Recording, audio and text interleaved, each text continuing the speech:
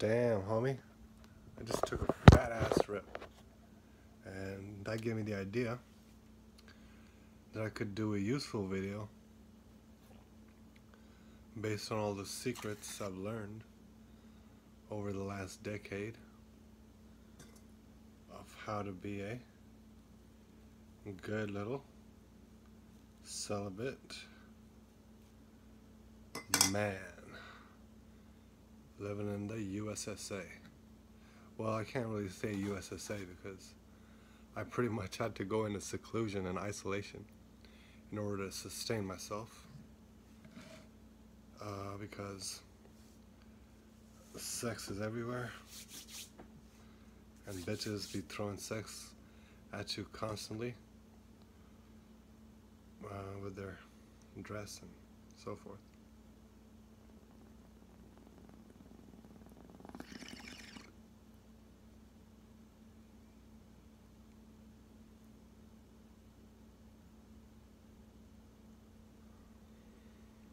So I always remember that quote, le petit morte, that phrase. That means the little death. It's another word for orgasm in French. So having sex does not just cost energy, but physically, but it also costs, it also has an impact and drains your emotional and your psychic qualities too. So like in the Quran, it says when men are fasting from sex during the month of Ramadan, they are to avoid the company of females. So today in American society, it's hard to find places where you can avoid the company of females, but I have found that there are men's Bible studies out there. Truck stops are a male-only space, pretty much. And smoke lounges. Some tobacco smoke lounges are male-only spaces, too.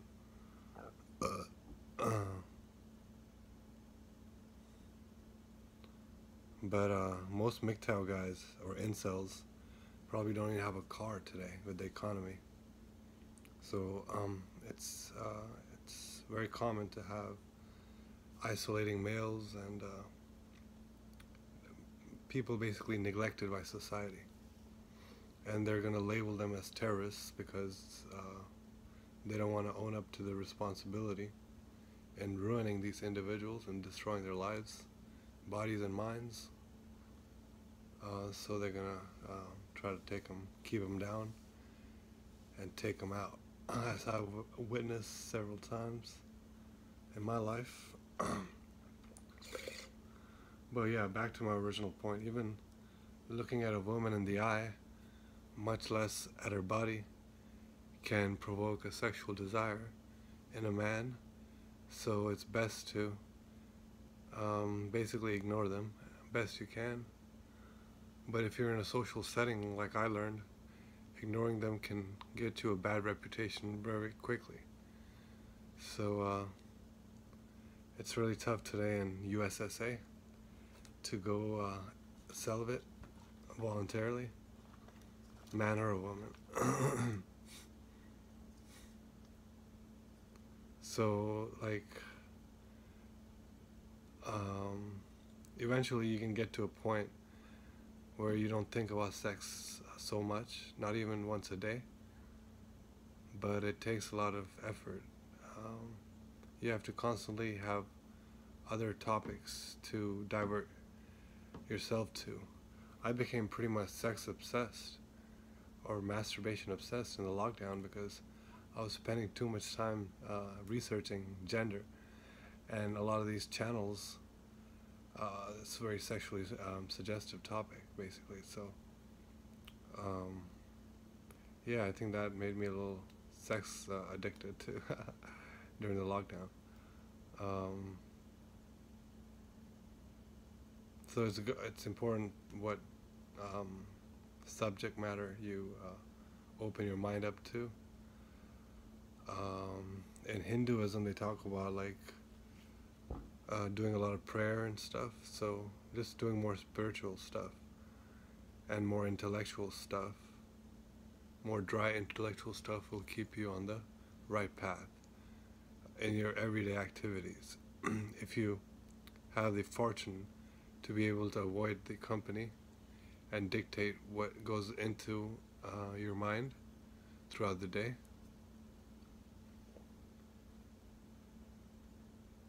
And diet is also important. Fasting is very good for celibacy. So if you have too much lust, you can always fast and control it that way. Basically, you just weaken your body. So once your body is weak, or put it in danger, but a lot of artificial danger just increases stress and doesn't heal you. So like going in a real dangerous situation would be a way to control your celibacy too. Hopefully, I think. But I've never been in the military, so I haven't really lived that lifestyle.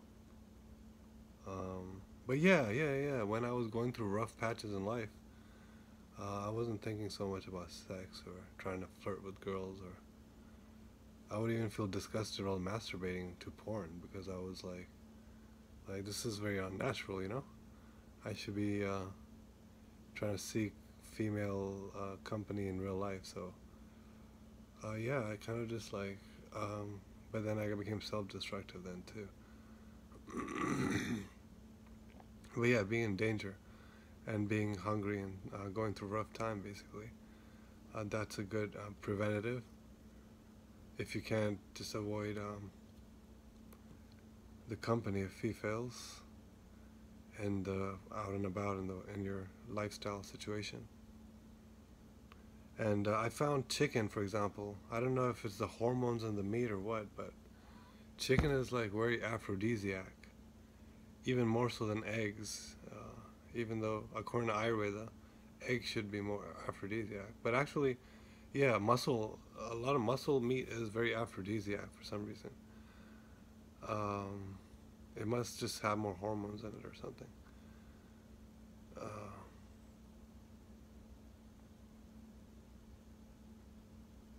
So when I was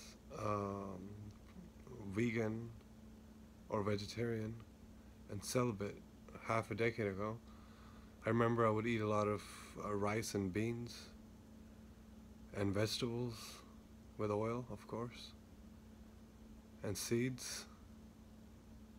And I would also drink milk. But I found milk was very aphrodisiac. It would generate a lot of semen.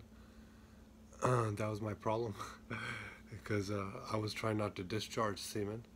So it's like certain foods would, like for example, chicken would make me more lustful. It would give me an erection. It was like a Vicodin. It still is. But on the other hand, when I would eat vegetarian, it would kind of make me gassy too, but it would also keep my body kind of weak. So it was kind of like starvation almost, pretty much. And when I would drink milk and rice, which is what I would eat, and very aphrodisiac nuts and raisins, then I would feel more aphrodisiac-y. Or I would feel like my semen was more expanded or whatever. And I would probably get an erection too, but not as bad as the chicken, because I really feel chicken and meat has hormones. Even lamb is very aphrodisiac, lamb meat. But I don't know about organs. Organs probably less so. Yeah. Because it's not even a muscle. His penis is a muscle, so if you eat muscle, you're going to grow your muscle. But if you eat organs, then it's going to go more internally. And that's why they have more minerals too. More long-term nutrients. Organs are the way to go, but vegetarianism, yeah, it's good for celibacy, and also a lot of time in nature, just in very cooling places, because there's a lot of chemicals just living indoors. When you go out and hiking and go out trekking, not only you're burning up your physical energy, which otherwise would go towards lustful thoughts as an instinct in order to boost metabolism. So if you already naturally keep your metabolism high, then you're going to have less desire for sex. Your body's going to have less need for sex. Because even Ayurveda says that you burn the sperm off while you're exercising too. The heat, basically, burns it off.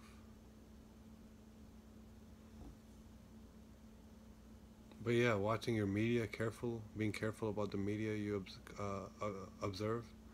I mean, I would watch Hollywood movies during this period, and just having a sex scene would be enough to break my fast, basically, and get my mind kind of back to that sexual thinking. And then thinking about masturbating or getting more erections and so forth.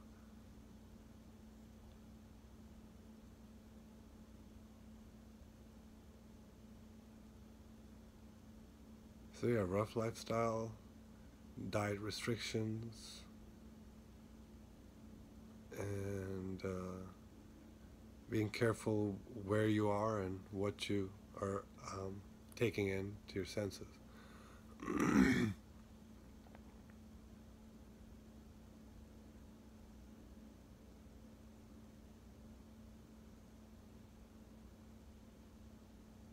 But then one thing that was very helpful was also tub baths, um, saunas and stuff, but cold is better.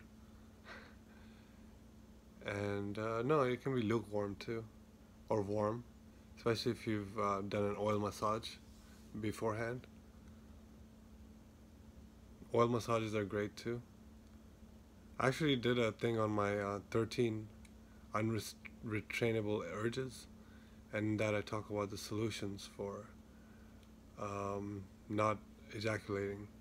There's certain lifestyle changes you can make when you're not having sex in order to compensate for the fact that you're not ejaculating, which is one of the body's needs. So like oil massages, tummy rubs, and tub baths, certain medicines, what else? And I think, I don't know. But those things you can do. Also, you can squat when you're peeing. So the position you do to shit in the woods, the same squatting position you could pee. And if you don't ejaculate as often, you'll have more gas down there. And I think gas even goes into your urinary canal, because it's like you if you don't ejaculate as often, you'll have more gas problems. And if you sit or you squat and you pee, then that gas also gets released more easily. So for people with prostate problems, very common, that's a good idea.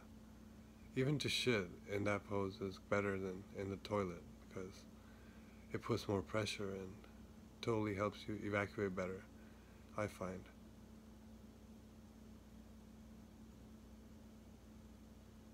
But I found that putting aloe vera juice from the fresh plant, and maybe even coconut oil, very cooling things on your penis, can also, I've used them to masturbate, and it's like, it seems to like make me last longer, or it decreases the muscle tension. So it's like I'm not as eager to ejaculate anymore, basically. So I don't know, just being cool-minded can also be good. That's why bitches are always trying to provoke you, because that's like an abusive tactic, sexual kind of sadomasochistic tactic to get sexual attention. So anyway, what was I saying?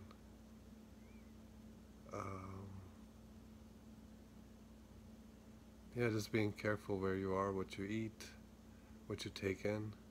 Yeah, what you take in is very important. Ahara. That can help with the brahmacharya, which is another pillar of life, along with nidra, or sleep. Brahmacharya is the right way, or celibacy even can be translated as.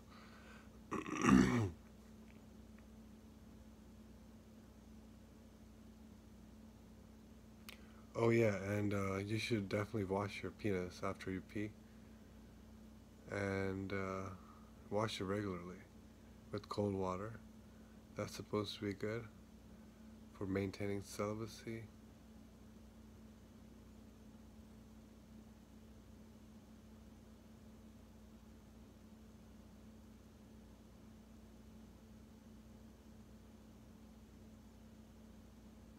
Exercise, massage, being very careful about your food choices. Those are the most important things I've found. And if you're going to avoid places where females are predominant or common, that's the easiest way, really.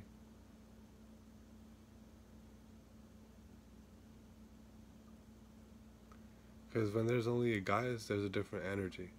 And when there's a few females, there's a different energy. When it's majority females, it's a totally different energy. So, guys like to be around guys usually. And females like to invade male spaces. Because they're the biggest rapists of them all. And it's true. Most children are abused by females much more. It's only that the females target the weak, the ones who have no chance to resist, because they're more fearful of getting injured. So anyway, that was some tips I thought about for maintaining celibacy. Tobacco is another good one. Tobacco is an anti-aphrodisiac. So smoking it definitely is good for maintaining celibacy. Cannabis, on the other hand, it's good to distract your mind and go through life changes, but it does increase the generation of sperm, so it's actually aphrodisiac. But if you mix it with tobacco, it's a little less aphrodisiac-y. But I feel I masturbate more when I smoke weed, so I don't know. Hard to tell.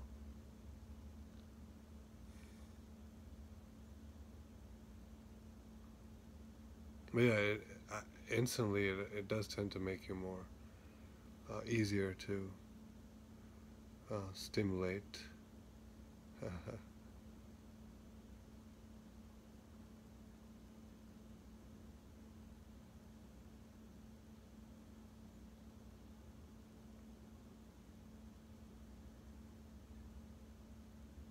I haven't really done enemas.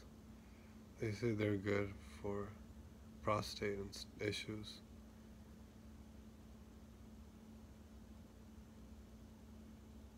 I hear you can even orgasm through anal sex for a man. That's crazy. Like some kind of prostate massage or something. So that would give their penis a break. Oh man. But I haven't tried that.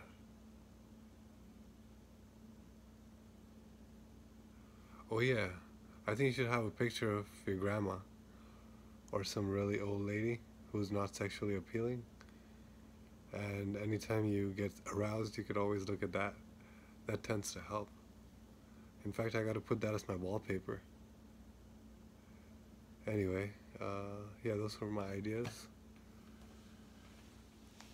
That's all I can think of right now. Just roughing it out. Diet-wise, environment-wise, and danger too helps. Alright, Kunal checking out with another episode, not another episode, with a Eastern philosophy. Back to the yoga. Peace out.